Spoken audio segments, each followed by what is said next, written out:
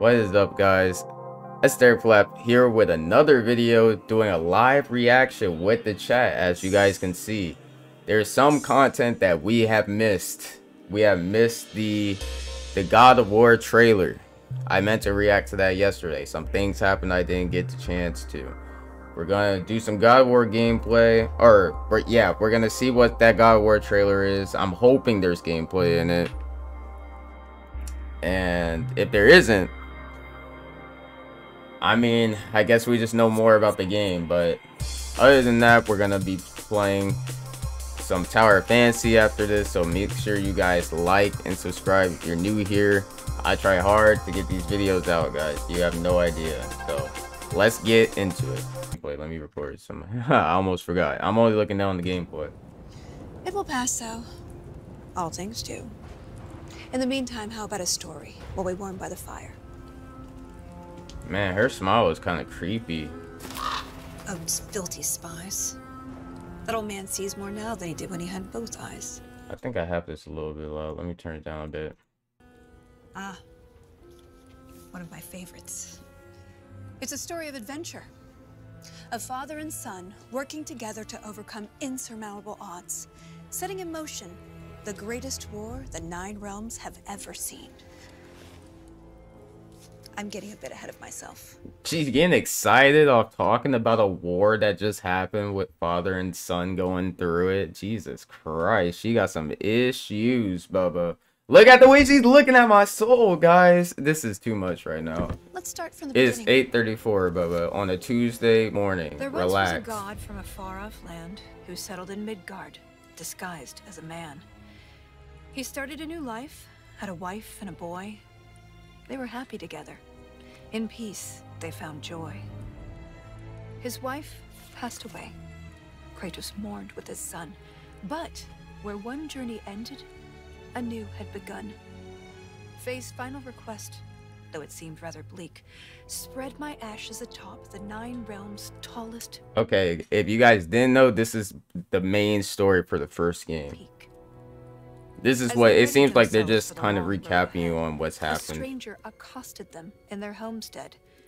Baldur sought answers. Accosted them. That, I bet accosted means accused, but we're gonna find out definitively.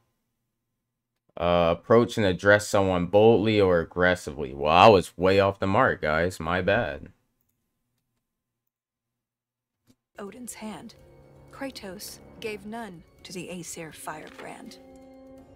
They made way for the mountains. Kratos taught the boy skills, keeping godhood a secret but training to kill. Gods were always in danger, this Kratos knew, but secrets, he'd learn, could harm the boy too. They found Mimir in a tree, punishment for his wrongs, so they lopped off his head, and they brought him along. Mimir held ancient wisdom and knew the lost god of war. He warned, tell the boy, but Kratos ignored. Wow, Kratos, are you serious? What is wrong with you? All you had to do was tell him. No, now hold on a minute. Is that all that's in there about me? Something to add? Actually, yes, I do. You see, Odin, in all of his dreadfully paranoid wisdom, trapped me in that bloody tree for perceived wrongs. And I led quite the colourful life before he Wow. It all started when I was just a lad in the service of a great fairy king. Riveting stuff, really. Bruh, why is she doing that? They should just make this a series, bruh. You can make it a game and you can make it a series. I play the game and watch the series when I don't want to play the game. Watch the series, then I want to play the game again. Just make it a show. That later. No, don't turn the page. I wasn't finished. If Mimir were telling the story, we'd be here all day. Anyways, they met Freya, masquerading as a witch in the woods. I guess. A god knows a god. Wait, Freya, sorry. Masquerading as a witch in the woods. Masquerading? That's parading, right? No, that's masquerading. How would you just try and do that, bruh? I literally just tried to put a different word on it. Pretend to be someone is not. Pretend to be someone is not. Pretend to be someone is not. That's an interesting way to put it. be disguised or passed off as something else. A god knows a god. She would aid where she could. She cautioned, "You must tell your son he's divine." Dang. Kratos dismissed her. Kratos! That's the second time. Are you serious? Oh my god.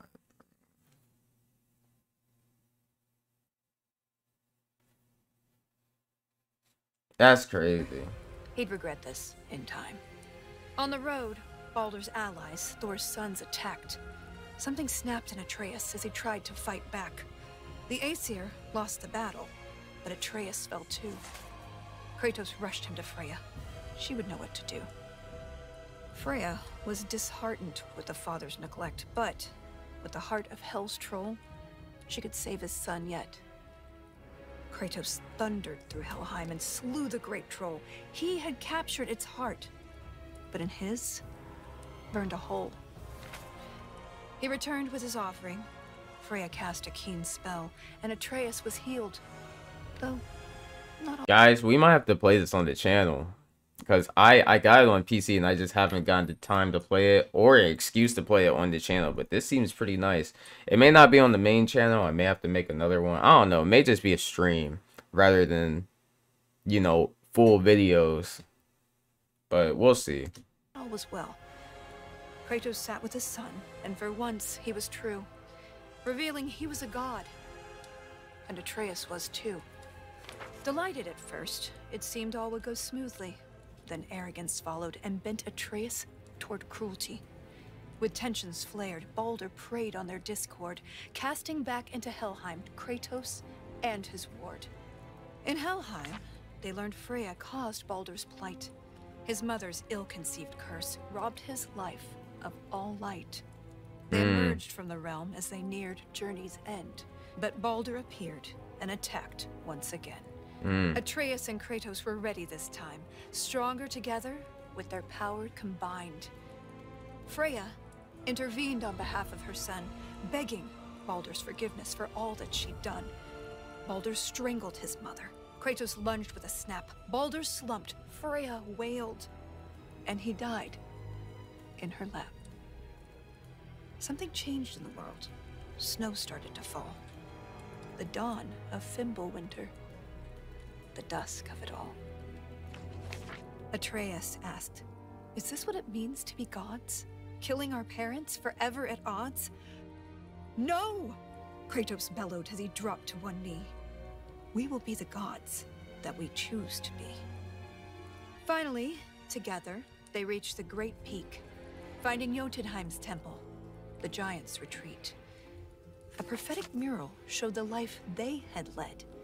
The boy's mother was giant, they learned as they read. Atreus walked to the cliffside. Kratos eyed the wall slowly. Beneath the boy's picture, a name was etched. Loki. They scattered her ashes and watched as they lifted. Over rolling red hills, the wind danced, and it drifted. Standing side by side, feeling hopeful and new, the boy was at peace. And the father was too.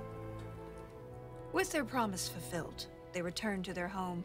They trained day after day, lest they reap what they'd sown. Damn. Atreus grew restless. Wary, Kratos remained. Ragnarok loomed as the great winter waned. Don't tell me you're thinking of stopping here. Things were just getting good. Well, I suppose we could go on a bit longer. Thank An you. excellent idea. This is the most dramatic part. On second thought, perhaps we'd better cut it short. Shut up. Don't do... It seems that we are out of time. If you want to know how this story ends, I'm afraid you'll have to find out for yourself. Until then. That is a really good trailer. The 11th? November? Oh man, November?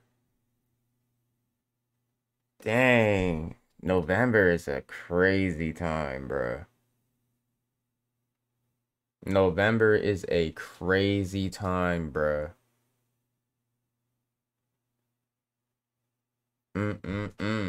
I'm copping that. I don't know what to tell you. I'm copping that. It is that simple. I'm copping that.